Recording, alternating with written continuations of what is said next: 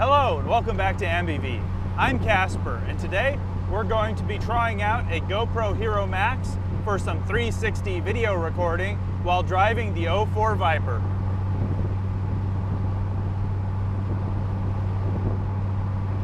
So in today's video, I just really wanted to do something quick to test out the 3D recording capacity of the Hero Max. Now this is a 360 camera, which means it has a forward and rearward facing 180-degree camera lens, which then is stitched together into a 360 video. Now, I know that this is going to take some additional editing, which is why I have brought along my lavalier mic, my Rhodes wireless lavalier mic, recording to an H4n for second audio source. And I know this because I've already recorded this video once, and the audio failed partway through, so I had nothing to work with. Now, the camera does have microphones, but the camera microphones sound like this. Not exactly something you would want to be listening to for an entire video. So now that we've got the audio discussion out of the way, let's talk about why I'm even trying out a Hero Max.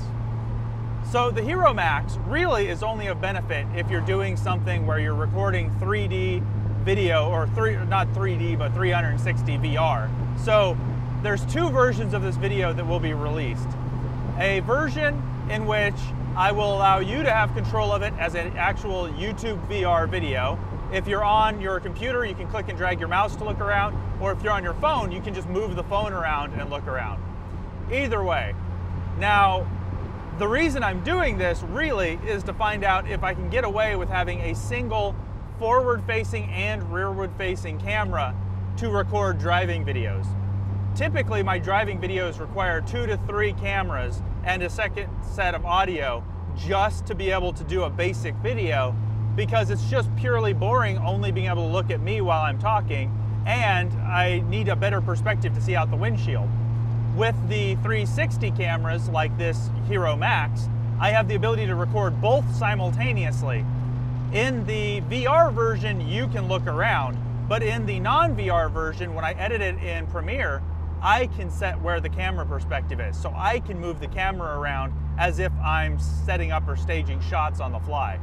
It's really pretty nice if this all works out. Now, as I said, I've tried this video once. I got partway through and realized that I had no audio and had to scrap the whole thing. During that recording, lots of interesting things happened. I almost ran over like 30 squirrels. I almost hit a flock of turkeys. I mean, there was all kinds of things going on, and all of it was useless. So today, I'm gonna go drive the kind of curvy road that's not too far away here and talk about some of the things I like and dislike about the Viper while we just generally see how well the video turns out. Now, the 2004 Viper is still pretty new to me. I haven't got a lot of seat time. I've been driving it here and there on random errands and things, but I haven't had a chance to take it to an autocross or to a track day. And ultimately, I don't even know if I'll be allowed to on this car. I'll have to see how high my helmet is. Most track days require the broomstick test, where they find out if a broomstick can touch your helmet when going from the top of your windscreen to behind your seat. And I don't know if this will pass. Now, this car is one of those cars that has a reputation for being completely terrifying to drive. It's supposedly axe murderer with wheels. Everybody's gonna die. Almost all of them were crashed within the first 20 miles of ownership or something like that. I have to say, so far, this is actually one of the easiest cars I have to drive. Now, I do have a few things that I think may lend themselves toward that reputation. So let's talk about that first. The first would be that I think it's deceptive when providing you with a sensation of speed. Now, what I mean by that is the long sweeping hood combined with incredibly tall gearing and 500 horsepower results in a situation where you can be in a gear at low RPM and have the visual appearance that you are barely moving, but actually be doing double the speed you think you are. So for instance, you can get off of a freeway on-ramp in 4th gear and actually be doing 80 when it sounds like and feels like you're doing 40. That could definitely lend itself to biting some inexperienced drivers. Additionally, the car doesn't have traction control or stability control. So if you get yourself into a problem, you're just in that problem. You're not getting out of that. Now, here I'm at 1500 RPM at the speed limit for a rural road in 4th gear. That's ridiculous. And that's the other part of this whole equation. It doesn't sound like you're going fast, and it's because of how tall the rear end is. Now, that's something I'm going to be remedying shortly. I'm going to be replacing the gear set in the rear end of this car with 355s to try to make it a little more lively, a little bit more punchy on acceleration, but also let me actually use my gears. Right now, it feels like I have 3 gears and 3 overdrives, which is ridiculous. Now, if you get past the basic things that would bite a inexperienced or generally poor driver, this car isn't hard to drive and is actually great. It's very comfortable, the controls are very easy to use. The steering is a little bit darty compared to what you may be used to in another car, but that's because it has such large front tires, the turn-in is a little bit aggressive. But the steering is very light, or at least very easy. It does have some heft to it, which is nice. It makes you feel like you're doing something. And the gear shift is very clear, precise, and a little bit heavier. The clutch is actually really light compared to what I was expecting. But overall, I think just about anyone could drive one of these cars pretty easily. Now, another component to this is that the car has a very high level of mechanical grip with these massive tires. I would say this car has more grip than pretty much any of my other cars, even things that have, in some cases, pretty aggressive rubber on them. And that leads you to a situation where you can get yourself into quite a lot of trouble if you come into corners like this, where there's gravel on them, at a very high rate of speed, expecting your mechanical grip to be there.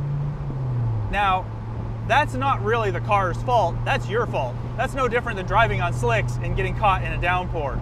You're gonna have problems if you don't plan ahead and drive according to your conditions.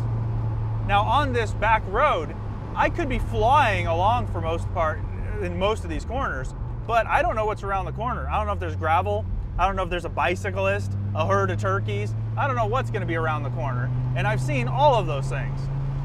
So I'm going to drive well within my capacity to stop should something unexpected pop up. And that's really the biggest problem most people are gonna have with this car. It really does kind of encourage you to drive a little bit like a lunatic, and if you give in and do such a thing, you're probably running the risk of a pretty good crash, because when you do crash, it's going to be at a very high rate of speed. Now, even though this is 500 horsepower, I don't think one of the biggest threats is losing the back end unless you do something incredibly stupid. This car seems very, very planted, and really, the way the throttle comes on almost makes it feel like it has a little bit of an eccentric throttle pulley. There's almost nothing down low when you start to dip into it, so unless you really stab it, you're not just instantaneously spinning the tires.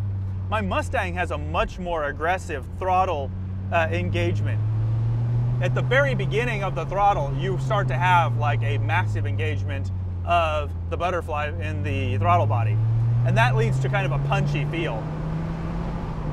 Now, mostly since I'm just testing the camera, I don't want to get into too much conversation about the Viper, especially in comparison to other cars.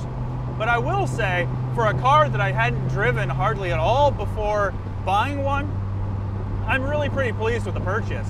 Some people would say I should have bought a Gen 4, Gen 5 Viper. You should have got the newest generation ACR. But this car is fully depreciated, and I can enjoy it. I can take it out here, drive it, have fun with it, and it has 15,000 miles on it. It's basically a new car that I won't lose money in depreciation on, and I don't have to feel bad about driving. Not to mention, I picked it up for almost 30% what it would have been sticker. So that's a pretty good savings and a lot of enjoyment to be had. I always rate my cars on smile per gallon and smile per dollar.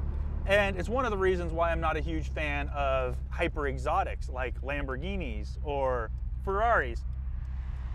The smile per dollar just really isn't there for me.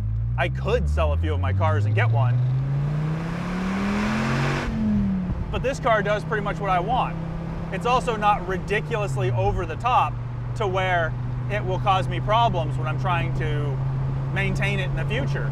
I don't have to go to some crazy exotic dealership or ship my car halfway across the country for service. Now, there's a lot more I'd like to talk about on this car, or talk about fun cars in general in one of my future videos, but I think I'll go ahead and leave this one here for right now. If you have any questions or comments, please leave them in the section down below. Otherwise, I'll see you in the next video.